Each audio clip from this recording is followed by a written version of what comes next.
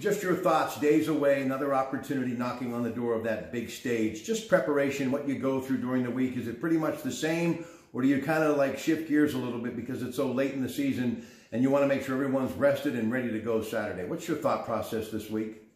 I mean, to us it's the same, but to answer your second part of your question, we shifted gears long ago, ever since about week 6 or 7. You know, we don't practice in pads. We've cut the time down tremendously. We're only out on the field about an hour, 10 minutes a day.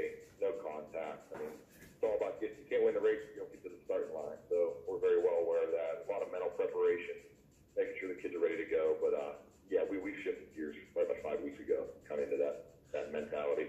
Hey, Coach, listen, I can't thank you enough. You've always been gracious to join me, and I know it's a busy week. Best of luck, and we're all anticipating that matchup Saturday night at 8 o'clock. It'll be Pine, Richland, and Central Catholic for the Class 6A title, and we'll have it Robert Mangino, Dan Zangrilli, Johnny Lee, Kdka Radio. Coach, enjoy the rest of your week, okay?